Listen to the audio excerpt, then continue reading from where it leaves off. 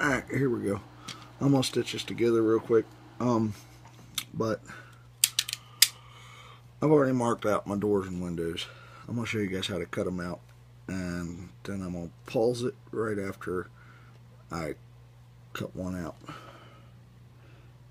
Alright, it's real nice and light in the first pass. You just want to follow your marks. Alright, and then next couple of passes make nice and heavy. Make about 1 to 2 passes. Make that 3 or 4. Doors are a little bit easier because they don't have that bottom part.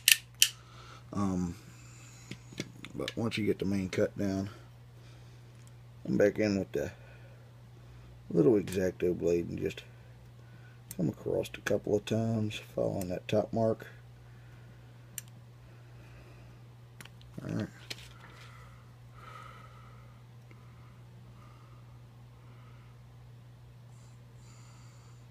Once it's ready, it just peels right back.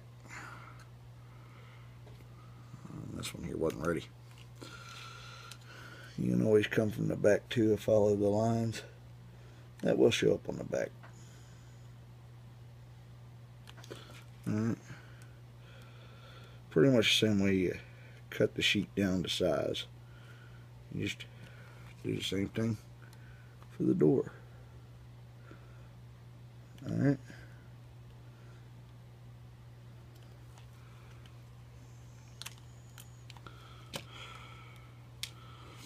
There's one door out. As you can see, I've done the windows. It's basically the same process. The only difference is that you got to cut the bottom, the top, and go all the way around, and just keep going until it's almost all the way through. It'll pop right out. Alright, so once you got all your doors and windows cut out, notice how they don't look so daggone nice. You just come back in with your X-Acto blade a little bit and carve them on down, just like Grandpa used to whittle on the front porch wood. And just kind of just use the blade just a hair bit. Once you get it reasonably right, come back with a square file, get those corners pretty much right up to the mark. I don't know how well you guys can see me working here. As close to your mark as possible. Back in with a nice flat file. And these are jeweler's files, by the way. I had them in a kit and I forgot completely about them when I first did the first video. Then I remembered them just as soon as I had to file things smooth. But yeah, it's pretty simple and pretty straightforward. I probably should have used a square file first on that. But I'm going to file these up, clean these up. Alright, now it's time to show you how to do your doors and windows. This is a half door, and I've already cut a sliver of 30 thousandths to do this. I noticed with all the cutting that you got to do when you're scratch building, it makes it kind of hard to put it all in a video short enough. So I'm taking this, we're putting this right up about halfway up that door frame. Alright, I'm going to use a little bit of super glue, on down in that joint. There's a little gap there, but that ain't going to matter because you ain't going to see it in just a little bit. Alright, once that's done, because this is thin enough, we can just take our little X-Acto blade right up to the base of the wall, press, crawl, and should be able to break it free. Yep. Alright, there we go. Then when it comes to the windows, we can do this the quick and easy way too. Just take our block of 40,000 square styrene, bring it right up into the window. This is going to be hard for me to show you because my left hand's over there and I'm right-handed. Alright, get it pretty well centered and just get it to where it fits right in there. Then it's just a matter of centering it up. Once it's centered and it looks right, which of course it's going to be a pain in the butt. But once it's centered and looked about right, just go ahead and throw a couple drops of super glue on that. It still ain't centered.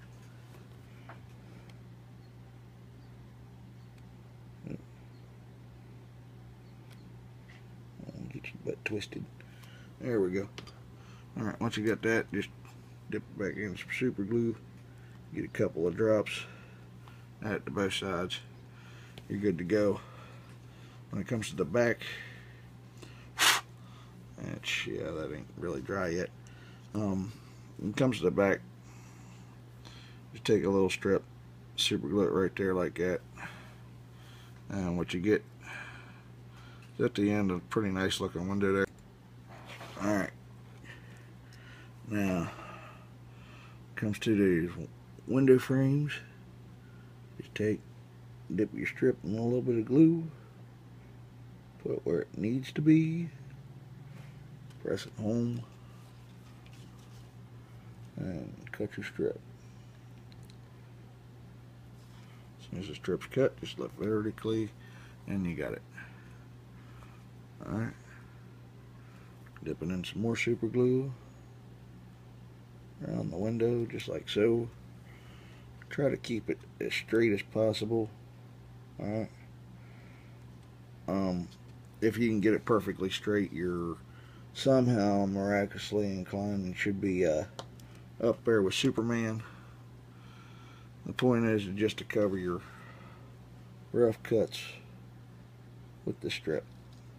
As long as your rough cuts are covered, you know, it really doesn't matter from that point, because as long as your rough cuts are covered, nobody can see anything really. So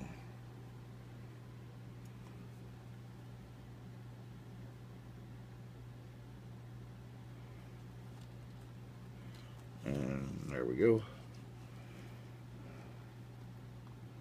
And this window's a little off, but you trim out the door pretty much the same way. You just don't put a bottom sill on it, and there you go.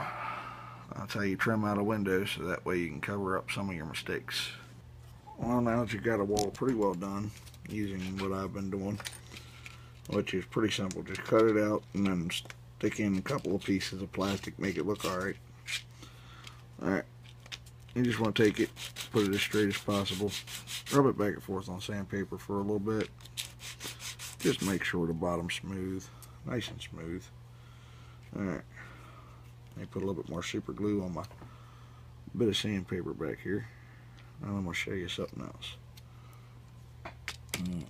Trim work for the main wall, just about as easy. Dip it into some super glue. Just hold it relatively straight till the glue starts to set up, preferably none on your finger.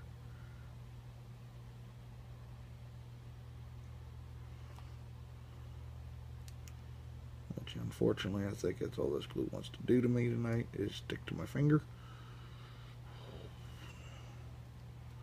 Hold it down, hold it steady.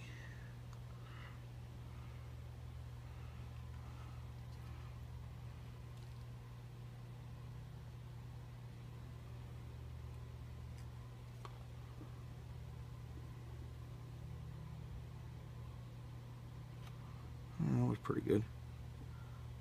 Right on there, pretty straight and easy. Still stuck to my finger, but straight and easy. Alright, there's your trim board. Here in a couple seconds I'm going to trim it off. Right there, run this back over some sandpaper again. And then we're ready to put the last wall of the building on. And then I'll show you how to do the roof. Alright, I'm going to show you how to get this wall on there. My way is an easy, quick way. Just take your wall section, run it through the daggone glue. Alright.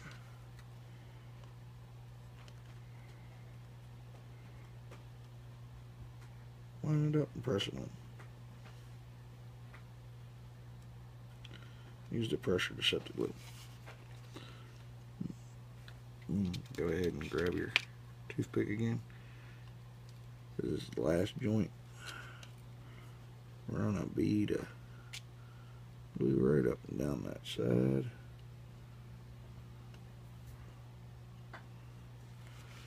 And glue it home.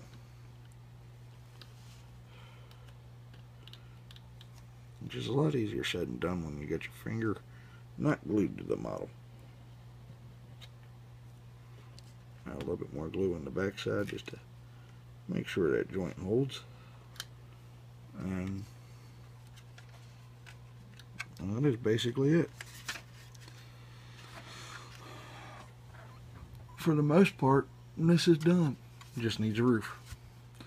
It went step by step, just pretty much what I showed you there on this back wall. I was trying to show you on the front wall, screwed that video up, tried to show you on the first piece, screwed that video up, and tried to show you on everything else. It's still the big build contest model. I didn't change nothing. And just video, I'm not very good at. Alright, roofs are the one thing that I do love to hate, even in regular modeling with store-bought structures. It's always a pain in the butt. But I think I may have this one licked. All I did here was I rounded up till it looked about right on the front and on the side as to how far it's going to go. So I'm adding 2 little marks. Take my ruler here, go right across my little tick marks.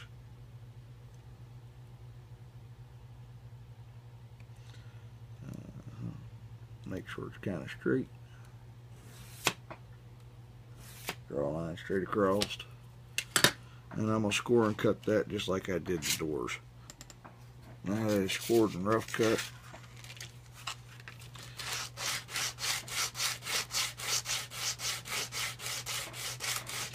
just go across the sandpaper till it's all nice and flat.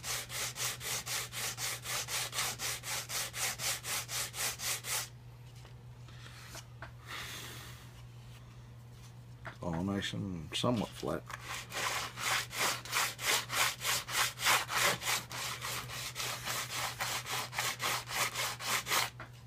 There it goes. Alright. Nice, flat, almost straight. That's just measure and cut from the opposite side.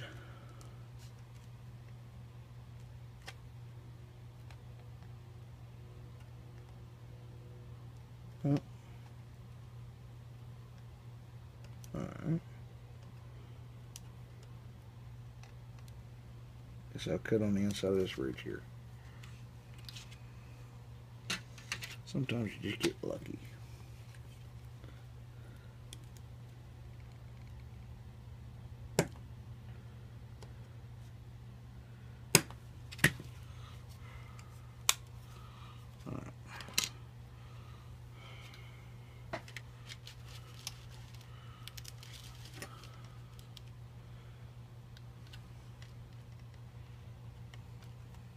That looks about right. I'll just go ahead and sand a bevel to it and put it on there.